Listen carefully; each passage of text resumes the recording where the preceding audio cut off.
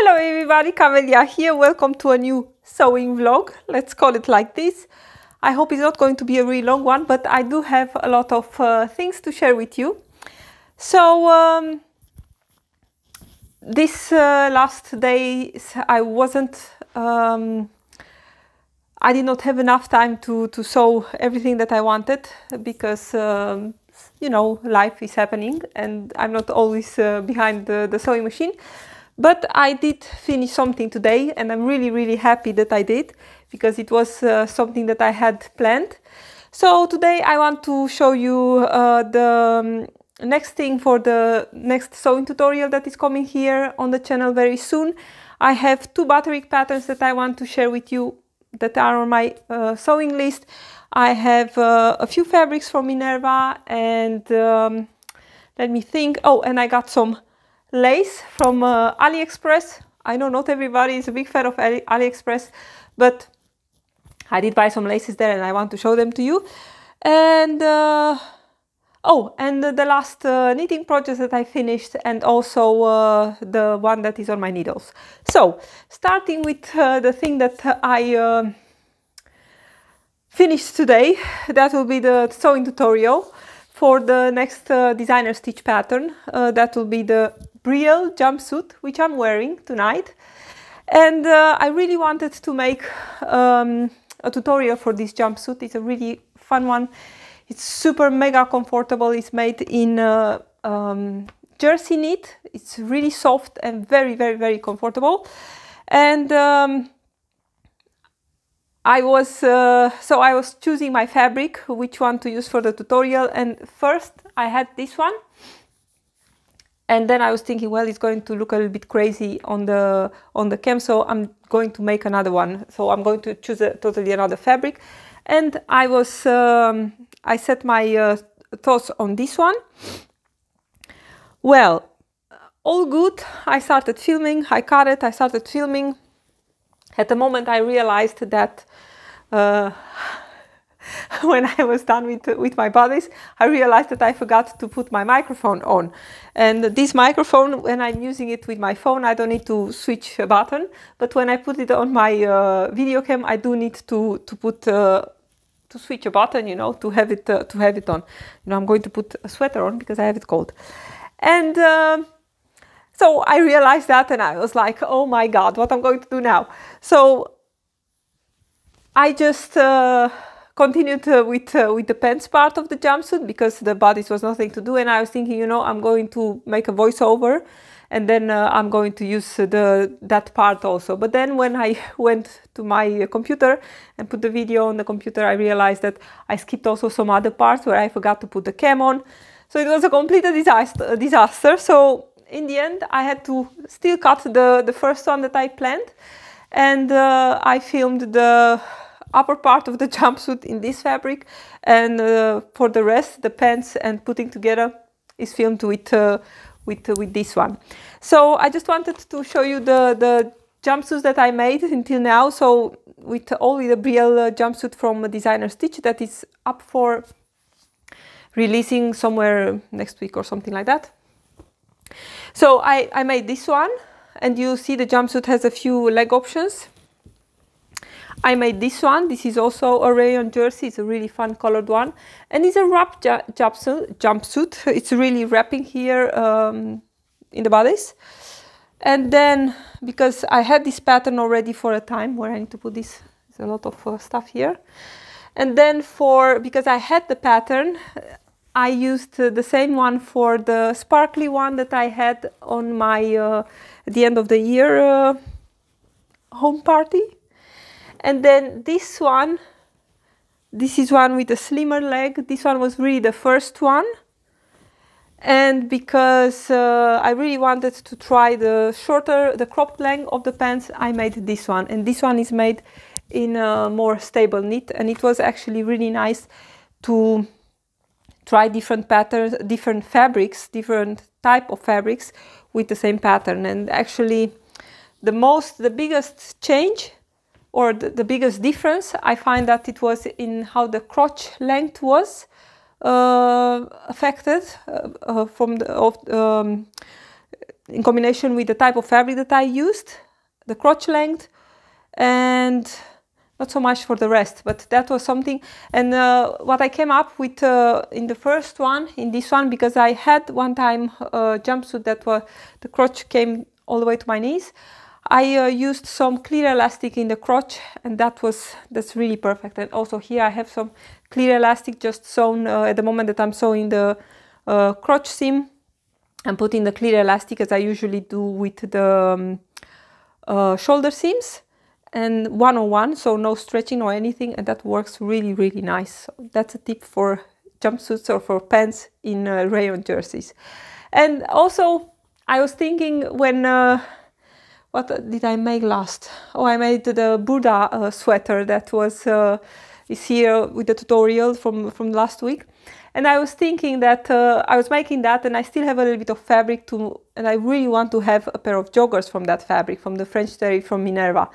And I don't know if the print is going to work nicely with the pant, but then I was thinking that will be my perfect pair of pants, because that French terry is so nice. I have another pair made with the same type of fabric but in another print.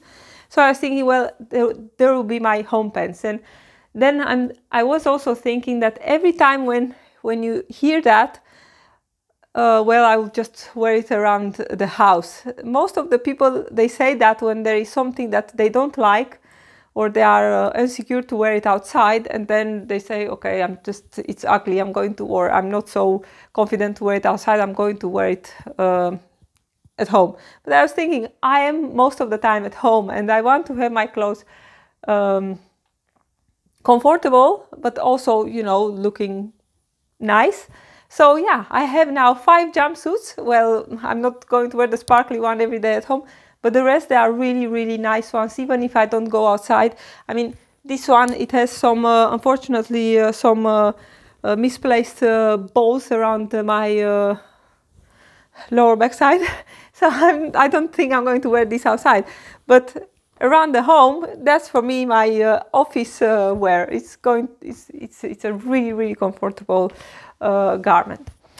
So that is about the tutorial. So the tutorial is done. I only need to do some editing to put all the things together, but it's going to be okay. And I'm going to share it at the moment that the jumpsuit is going to be released. Again, Brielle from Designer Stitch. Next on my sewing table, and this is really my next, well, I do have another project from Designer Stitch that I need to pre-test. But first I'm going to make, Minerva has at the moment, for this month, they have a Butterick challenge, sewn with Butterick. And I have 2 patterns from them, which they are going to come very soon. This one, actually they are both traced and ready to go. This is Butterick 6875. I think you see it in a mirror image, but it's Butterick 6875, and I already traced it. I really like the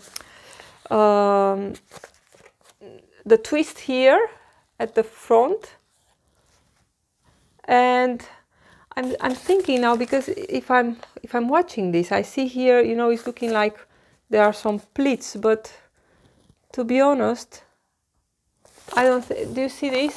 I'm just seeing this now, that there are some pleats here, but there are no pleats in the pattern actually. I have it here. It's already traced. It does look a little bit huge. I hope it's not really too big. So this is the front, and I want to make. I'm thinking I want to make view B with the elastic in the sleeves. But I might, it depends how it's going to fall in my fabric. But I'm really intrigued why they put those splits in the neckline, you see, especially in the green version. While on the pattern you don't really see that. So yeah, and the fabric that I chose, actually the construction is really, really easy. I was thinking it's going to be something crazy, but the facing is stitched on the bodice. And then you make a slit and then you turn stuff, you know.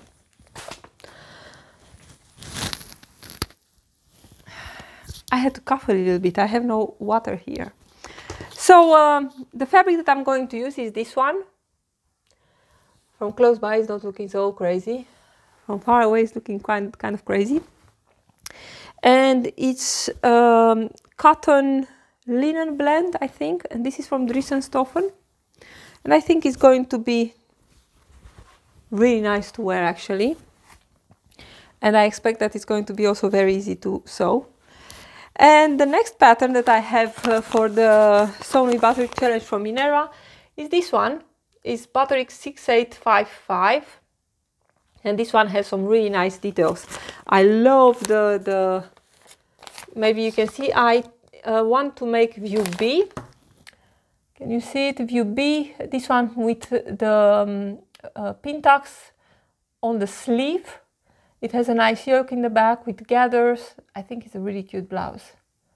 So I'm going to make this one. Also, it's already traced. And I think I'm going to make it in this rayon, which is actually really orange. It's looking something like what you see on the screen. So I think this one is going to be, I'm not sure, I still can change my mind. So these Butterick patterns are going to be on my table now. Next, I said I got some fabrics from Minerva yesterday, I think. And do you recognize this one? Can you imagine? I liked this fabric so much that I asked it 2 times. So this fabric is actually the same what I used for my pipa dress from Sew Over It from a few weeks ago. And it's a really cool fabric. I really love the colors in this one. And I think the plan for this one is going to be a pair of pajamas. And I have a really cool pattern again from Designer Stitch. I know I'm repeating myself. And I think that one is going to be used for that pattern. Here I have another rayon challis from Minerva, which is really gorgeous, and this one, it's going to be a dress. I'm pretty sure it's going to be a dress. It's a gorgeous print. And the last one, this one I was really excited to get this one.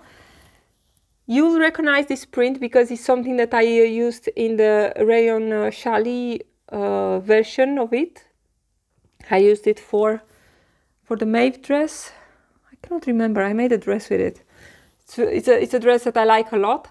And this one is their new rayon jersey. I have my mic here, I don't want to mess it up. It's a really very soft, and actually this one could be used for the jumpsuit I'm wearing. This could be really nice. It's very stretchy, it has nice drape, it's stretchy in both ways. It's a gorgeous fabric, and I love this print because it's looking almost like it's a little bit velvety, but it's not.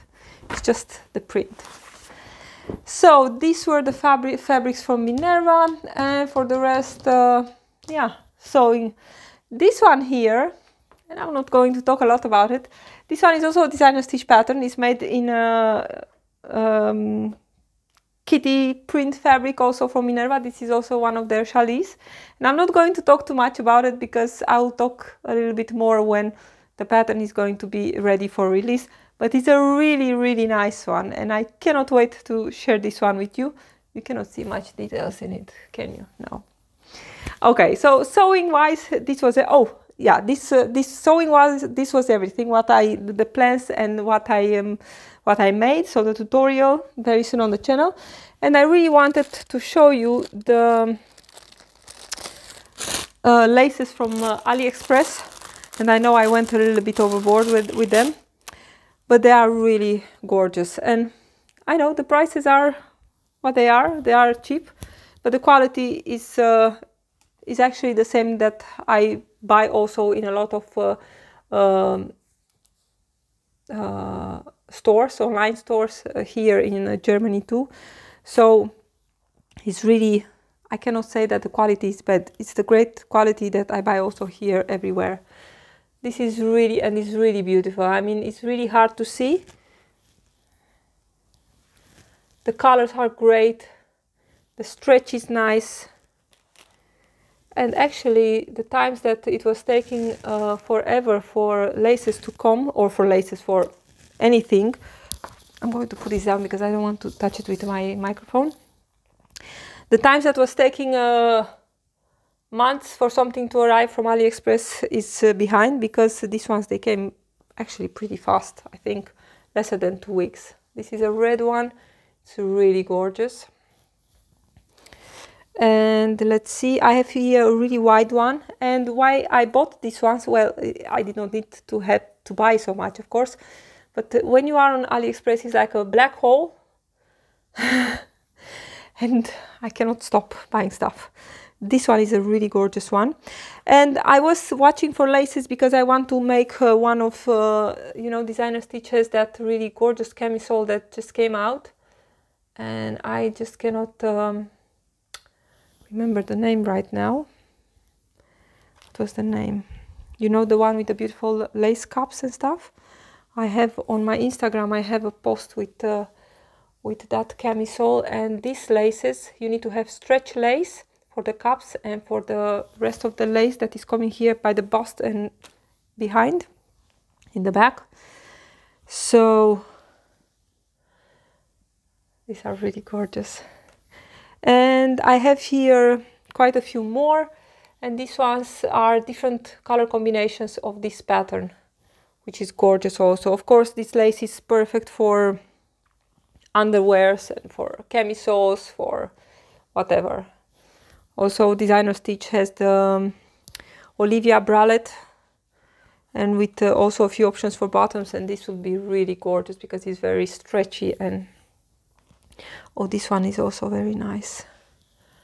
A black and red variation. Oh, that's gorgeous. Okay, so this is about the laces. So I have here, sorry about the noise, just one more, which I think is really nice. Actually, it was not even good to see on the internet when I ordered it, but it's so beautiful. It has some silver here in it. It's just gorgeous, and it's also very stretchy. Well, this was my lace haul from AliExpress. Last, I wanted to show you the two sweaters that I made. This one you did already see it a few times on the channel, my cardigan, and I'm just going to pop it back on. And let's see, this one was it was actually really easy to knit. I used a pattern from the Adore book from Kim Hargreaves. This was her last book, and I have here, look at this. This is so beautiful. This is Fierce, also from the same book. And this one was also surprisingly easy to knit. It's made in a bulky yarn, which makes it like, I finished this in lesser than 1 month. And for me, that's really, really, really fast. And last but not least, what I have at the moment on my needles, it's a pattern from Stolen Stitches from Carol, and it's going to be a shawl.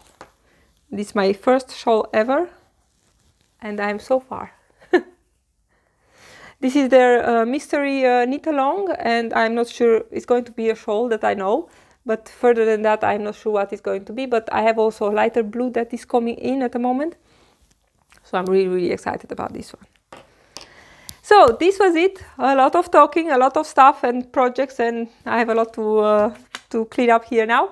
But I hope you enjoyed my vlog, and I cannot wait to see you back on the channel with my next tutorial for the Brielle jumpsuit. Bye everybody!